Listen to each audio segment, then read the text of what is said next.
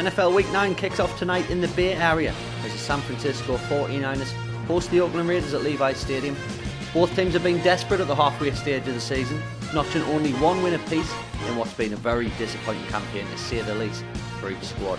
New Raiders head coach John Gruden has pretty much stripped Oakland of what little talent they had, trading away first round picks Khalil Mack and Amari Cooper, leaving Oakland threadbare on both sides of the ball.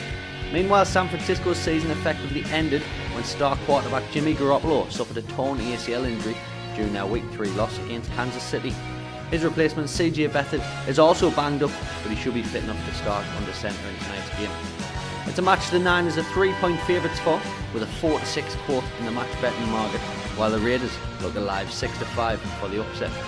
This game has sneaky shootout potential given the lack of talent on both defences, so taking a look at the over 45.5 points total looks interesting.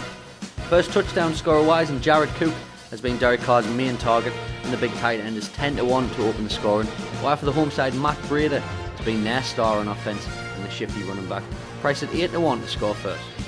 Double the odds first touchdown score offer applies for this game, so if your player scores the first touchdown and goes on to score another in the game, you receive double the odds on that selection. To get all your bets on for tonight's game, it's live on Sky Sports from 12:20 AM.